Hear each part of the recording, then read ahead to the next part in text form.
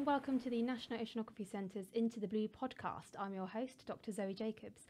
Today I'm joined by Professor Stephanie Henson to talk about the most exciting and important place you may never have heard of, the Twilight Zone. Welcome, Steph. Thanks for coming today. It's good to see you. So before we get into it, I wondered if you could tell us a bit about your career and the kind of things you've been working on at NOC. Yeah, so I'm in the marine biogeochemistry group. And for those of you who don't know what marine biogeochemistry is, we study how biology and chemistry in the oceans interact. Mm-hmm. And I've been at NOC for about 12 years now, I think.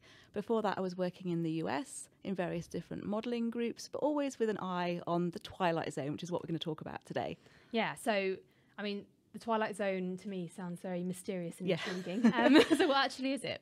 It is kind of mysterious and intriguing, actually. So it's the part of the ocean where very little light penetrates, so between about 100 and 1,000 metres depth. So it is pretty mysterious because it's dark down there and it's really hard for us to observe. So lots of weird things happen down there. Yeah, I can imagine. So what actually happens in this area of the ocean? Why do we care? What's important? Yeah, so it's important for three reasons, really. One is that it contains massive fish stocks, which are underexploited. So we don't really fish in that part of the ocean at the moment, but we know there's a lot of fish there.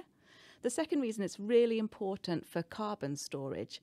So the ocean takes up carbon dioxide from the atmosphere, and the biology in the oceans reworks it, and some of it gets stored long term. And a lot of that action is happening in the Twilight Zone.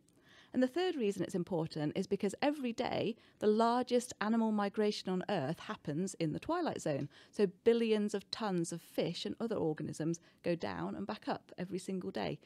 We can't really tell much about what's going on. We know it's happening, but it's really, really hard to observe. So is that like a diurnal migration? Exactly, yeah. So every single day they go up and down, yeah. Oh, cool. And so you're talking about carbon and things like that. So I've heard of this thing called the biological carbon pump. Is that all to do with that? Yes, basically, yeah. So little plants, phytoplankton, that live in the surface of the ocean, they take carbon dioxide out of the atmosphere, and those little plants get eaten by little animals in the top part of the ocean, and those little animals poop like every animal does when it eats, and those poos are full of carbon and they start sinking into the Twilight Zone. And as the particles are sinking down, they get eaten by other animals. They eat each other's poo. It's disgusting. And all of that carbon is being reworked and recycled as it's sinking down in through the Twilight Zone. Now, that carbon is getting turned back into carbon dioxide. And it needs to get deep in the ocean to stop that carbon dioxide just going straight back into the atmosphere. We don't want that. We want it to be stored deep down in the ocean for thousands of years. Yeah. And so we're really interested in understanding how deep the carbon gets, how long it stays down there for, all the processes and interactions between the organisms that's happening in the Twilight Zone. Because, there's a lot of making and eating of poo going on down there that we'd like to know about to understand where the carbon is going. Yeah. I was going to say, so actually, it's really important for the climate system. It's just poo, basically. So it's just poo, basically. Really but organic. Let's say organic carbon. That sounds a little less offensive, perhaps. No, it makes it easy to understand exactly what's going on. Yeah. That's cool. So, what kind of marine life lives in the Twilight Zone? All sorts of things. Everything from the tiniest bacteria and viruses all the way up to whales. So. Or everything you can imagine that's marine life transits through the mesopelagic, we call it, that's a technical term, the Twilight Zone. But again, we know there's bacteria, we know there's whales, we know there's everything in between. It's trying to figure out the interactions between those organisms is really hard. Yeah, no, that makes sense. And actually, we shouldn't go into too much detail about marine life because I think our next podcast is going to be great. Tammy Horton, being an expert on this one. So that'll be interesting. So tune in to the next one if you're interested, everyone. So the oceans are hard enough to study as it is. Yeah. So vast, so much we don't know about them. So I imagine in this region it's even harder. I mean, we're talking about deeper than 100 metres. So I imagine there's quite a lot we don't know about this region. Yeah, there's a lot. So satellites that observe the Earth's surface in lots of great ways can't access that zone because it's too deep in the ocean. And of course the ocean, I mean, this sounds silly, but the ocean is huge. I mean, it's enormous, right? Not only does it cover 70% of the Earth's surface, but it's really deep. And we're talking about that subsurface section. We can't see it by satellites. We can get there with a ship, but, we're very limited in what we can do from a ship, and we're only out there for a couple of weeks at a time. Yeah. And we are now starting to use autonomous underwater vehicles to sample the zone. But still, the amount of information we're collecting, really, it's tiny compared to the size of the twilight zone all around the world. Yeah. So it's pretty tough to measure. Yeah, no, I can see that being a huge challenge. So does it matter that we don't know much? Well, I would say so, because for the reasons I mentioned, there is this big fish stocks there, which we don't know a lot about. But also, most of the work we do at NOC is actually centred around the carbon problem. Right. So we know that without the biological carbon pump doing its thing, atmospheric carbon dioxide levels would be about 50% higher than they already are. Oh, wow. So it's, that makes a massive difference. So we really need to understand how that carbon is moving around the system, where and when it's being stored, how long before it gets back into the atmosphere, and how the changes that we're making as humans to the planet through climate change, but also through fishing and so on, are affecting what's happening in the twilight zone and the store of carbon there. So we're doing lots of different ways that NOC is trying to address that problem. Yeah, that's so interesting. So if what we're studying is all the carbon, which is obviously incredibly important for climate change, could this be like an untapped resource where we could store carbon? Well, potentially. People are starting to think about whether we need to somehow engineer the Earth system to help us store more carbon. We know that no matter how hard we try with emissions right now, we're going to blast past that 2-degree goal, which was part of the Paris Agreement.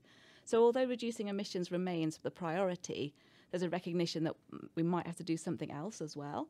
And one of those something else's could be carbon dioxide removal in the ocean. Several of the different methods that have been proposed actually involve stimulating that biological carbon pump to try and make it store more carbon in the ocean. At the moment, the evidence is a little bit sketchy, let's say. We need to do a lot more research before we can understand what's happening. Like I said, it's all about the timescales of storage. You don't want to just make some new organic carbon, some new poos, and then next year that carbon dioxide is back in the atmosphere. That's no good to us. It has to be stored long term. Yeah. And we also don't understand how perturbing the ecosystem of the twilight zone might have knock-on effects. Yeah. So I mentioned it could be an important food resource for humans in the future because of the fish stocks there. If we start, messing around with those interactions between the different organisms, what's going to happen long term? And we don't know right now. So there's lots of research needs to be done to understand what's happening. Yeah. And if we start, engineering these CDR, these carbon dioxide removal approaches, we really need to understand that. No, definitely. I guess the interactions, as you say, are incredibly important. I mean, it's kind of, when you think about fishing in general, just in the upper ocean, if you kind of overfish in one region, that really could affect other species. The whole kind of food web gets impacted. Yeah. So you've got to be really careful how you're impacting all these things. Could it also be, so if there's lots of carbon kind of being stored, or kind of the process of it being stored, could there also be a situation where carbon suddenly gets released accidentally, or something a bit like in the permafrost? They're talking about these tipping points at the moment, about how suddenly a certain temperature gets reached and then all of a sudden all the carbon just floods back into the atmosphere. I mean, could that happen with the oceans as well? Yeah, it could certainly happen with the oceans. In terms of the biological carbon pump, we think that those extreme tipping points are probably not so likely, because permafrost is one ecosystem, if you like, and there's a very clear threshold. Once it gets too warm, it melts, and those greenhouse gases are released. With the biological carbon pump, as I said, there's all these interactions and linkages there. And what we've seen so far is that the perturbations that we're making to that system through climate change are flexing it. You can imagine all those sort of organisms down there and all the interactions between them. They're flexing it, and it is changing a little bit how much carbon is stored. But we haven't seen anything like a tipping point yet. Now, it's not to say that it couldn't happen with warming water, acidifying water, less oxygen in the water and so on. It's possible that it could happen, but we haven't reached that point yet, thankfully. Yeah. That would be bad. Yeah, hopefully we don't for quite a long time. Yeah, fingers crossed. Yeah. So what about what research does NOC do in the twilight zone? Yeah, so we do all sorts of things. We've got sustained observatories like the Porcupine Abyssal Plain, which is in the Northeast Atlantic. We've been going there for about 35 years and taking observations of both the organisms on the seafloor, the carbon that's coming down to them. And recently, or in the last sort of 20 years or so, we've also started looking at the upper ocean as well. So trying to link what's happening in terms of the carbon flows in the upper ocean and what's happening in the deep ocean. Yeah. So we've got those sustained observatories. That helps us understand time, variability and climate change effects. Okay. We've also go out on ships. We undertake expeditions to specific locations where we know something interesting is happening, or to target specific processes that we think are important. And like I said, we're also now doing a lot of work with autonomous underwater vehicles as well. That helps us to give more of a longer time span or a greater spatial area that we can cover with our observations, but we don't get the same detail as we do from ships. So those two are quite complementary.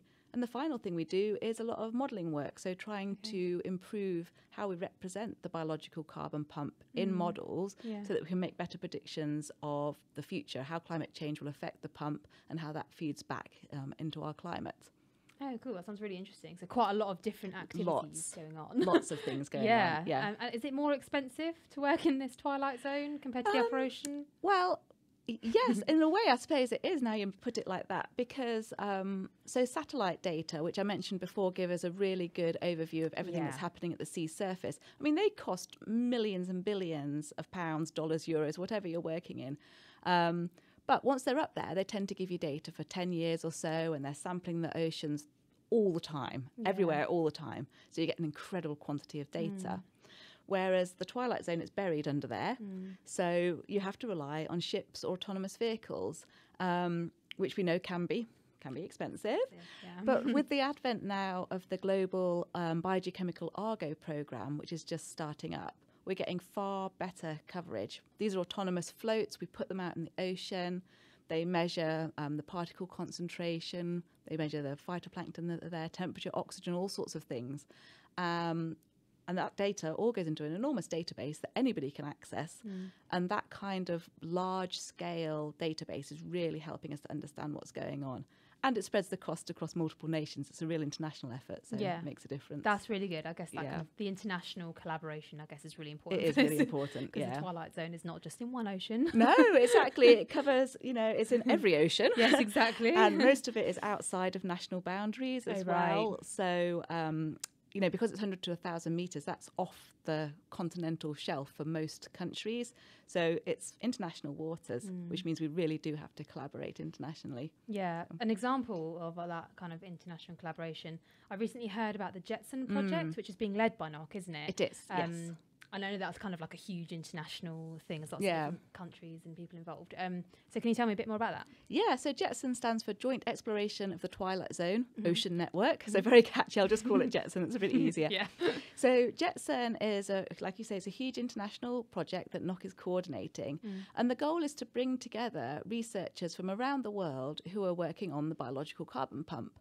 And so the idea is that we can share data and we can share best practices, we can share what we've learnt, share our knowledge, to try and get a better handle on what's going on down there in the twilight zone. Instead of, a programme happening in the UK and one happening in the US and one in Australia, and we're not really talking to each other, we're not collaborating. This is the best way that we can to improve our knowledge, improve the amount of data we're collecting. So one of the important things we're doing, for example, is setting up data collection protocols. So saying, right, instead of us all measuring different things in slightly different ways, let's make sure we're all measuring the same thing in exactly the same way. And then we're basically creating a huge database because it's all intercomparable. And so there's little things like that which just make life easier when you're faced with a data shortage. Oh my gosh, yeah. I mean, consistent data sounds really nice. Yeah, it's really important, really important. Yeah, definitely. So is this kind of program or project, I guess this is really important for kind of future climate change reports, like for the IPCC and things like that? Yes, yeah. So we're hoping to contribute towards future IPCC reports. I mean, the IPCC did highlight in the last report, which was published in August 2021, that there's high confidence, as they say it, that changes to the biological carbon pump will happen as a result of climate change. But there's really low confidence in what those changes will be. Right. And even what sign, is the biological carbon pump going to increase in strength in response to climate or decrease in strength? Even that we don't really understand. Yeah.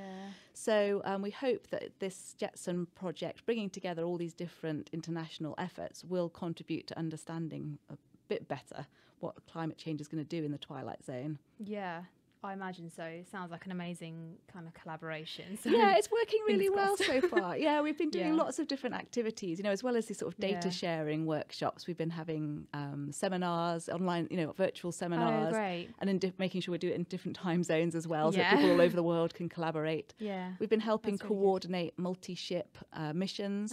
In the North Atlantic last year, we had 3 ships all visiting the Porcupine Abyssal Plain site that I mentioned earlier. Yeah. And that was coordinated through NASA and the UK. So that kind of, high-level coordination is really, really important. And we hope to have the French colleagues have just got funded to come to the Porcupine Abyssal Plain next year. So fingers crossed that will all work out. Sounds great. Are there any other regions that Jetson or any other projects focus on in addition to the Porcupine Abyssal Plain? Or is that I mean, it sounds like that's the main site of interest, and it's ideal to have like a long... It's one of them because we've had a long series of data there. We get all the context of what's happening. But there are also targeted areas in the Southern Ocean, which we expect to be particularly sensitive to climate change. That's why we're studying that heavily. But there's also lots of work going on in more regional areas. So where countries can easily access with their ships or with their autonomous vehicles. So you tend to get a lot around the coastlines, like the US East and West Coast, for example. The Europeans, we're doing a lot in the sort of subarctic, North Atlantic, and edging up into the Arctic as well. So there's quite a lot of different areas. But I'll say it again, the ocean's huge. And so these little areas where we're sampling, we get to understand those special areas really, really well. But there's so much else going on that we just don't know about. Absolutely. You kind of have to target one region to, as you say, know it really well. And then hopefully just it will spread gradually. Well, what we try to do is fill in some of the gaps with modelling work. So if we can, if we can understand one region and understand all those linkages and interactions I was talking about, we can build mathematical equations to describe what's going on. Put it into a global model, and hopefully you get something useful out of it, although it doesn't always work like that. But that's the ultimate goal, is to build better climate models. Yeah, that sounds amazing. Really kind of inspiring work going on there. So in terms of like the wider picture, how does the work in Jetson and other projects and on the Twilight Zone in general, how does that all contribute to the Ocean Decade? Yeah, so the Ocean Decade is all about the science we want the science we need for the ocean we want. That's the right way around. And so it's got goals like a healthy ocean, productive ocean, resilient ocean, etc. And obviously one of the aspects of that is, first of all, understanding how the ocean will respond to climate change and how it will help mitigate the changes that we are making. So, how will it continue taking up carbon, for example? And in terms of a productive ocean, obviously that relates back to this idea that there's huge fish stocks down there in the Twilight Zone that we don't use them at the moment. So, understanding whether it's a sensible thing to do to try and encourage fishing in that Twilight Zone or not, whether it would have unintended consequences that we don't know about. So those are the kinds of themes that we're tapping into. And because Jetson's an international coordination effort, it's really in the spirit of the UN Ocean Decade, which is all about trying to bring together the work that's happening all around the world to deliver this, productive ocean, safe ocean, and so on. So Jetson's just one component of that, but we're trying pretty hard to try push our agenda because it's a part of the ocean, like you said right at the beginning, that most people just aren't aware of. No, so exactly. Yeah. I mean, I wasn't too aware of it before today. Yeah, I've learned quite a lot. That's good already. Yeah, exactly. And I guess like an interdisciplinary approach is quite important to address this kind of issue. Absolutely. Yeah. So we have people working across, physics, chemistry, biology, ecology, people from the observation side, people from the modelling side. We have all different people working on the problem from different angles, which is really important because, you know, if you just get stuck in doing it the same way that you've always been doing it, you're never going to learn anything. So this is where the advent of these autonomous vehicles has been really exciting, because we're getting so much new information now that we just couldn't get before. So we're learning about how things change in the course of a few days to seasons, which we couldn't get before. We're learning about how things change over space as well, which we couldn't get before. Yeah. So, and as I mentioned at the beginning, these sort of international databases where people put their data, you can be confident that it's been collected in a way that's consistent, and it suddenly increases the amount of information you've got from just your little patch to, you know, the whole world potentially. So it's that kind of international coordination which Jetson is really proud of. Yeah, no, that's really great. And finally, I just wondered if there was any way you could kind of get the public more involved, or just kind of spread the knowledge about the Twilight Zone. Yeah. I mean, we have been doing what we can and things like this. And we also have done some outreach events. We have a fabulous interactive exhibit called Plankton Poo Games. If anyone comes to the Knock Open Day or science festivals in the region, you'll see the Plankton Poo Games where you're invited to make poos, not real poos. It's okay. And our colleagues at Woods Hole Oceanographic Institution in the US, for example, have been lighting up the UN building in New York with displays about the Twilight Zone to try and educate passers-by into what the Twilight Zone is. Yeah, it's really cool. So we're trying our best. Yeah, no, that sounds great. So I guess, apart from Jetson, is there anything else on the outlook, kind of future outlook for NOC? Yeah, I mean, NOC's got lots of projects around the biological carbon pump underway at the moment. We're getting heavily involved in the International Biogeochemical Argo Float Programme. As I mentioned, we recently bought 8 floats, which we've deployed in the North Atlantic, so that's very exciting. Great. That's the beginning of the UK's contribution to that international programme. And along with our colleagues in the Marine Autonomous Robotics Systems in the Mars group here at NOC, we're thinking about ways that we can augment the platforms that we already have, like underwater gliders, to give us more information about what's happening down there in the Twilight Zone. So there's a ton of stuff happening. Yes. Like I say, our French colleagues have got some funding to come back to the Porcupine Abyssal Plain site next year with 2 ships. So hopefully we'll be able to catch up with them and contribute as well to their programme. So it's all going in the right direction. Going on. So I guess if anyone's interested, watch this space. Absolutely, yeah. Well, it's been amazing to chat with you, Steph. Thank you so much for joining us. If you'd like to learn more about the Twilight Zone and the Jetson programme, visit our website, noc.ac.uk, and head over to our Under the Surface pages. To ensure you don't miss out on new episodes of Into the Blue, make sure to subscribe on your favourite podcast app and follow the NOC across social media. See you again soon.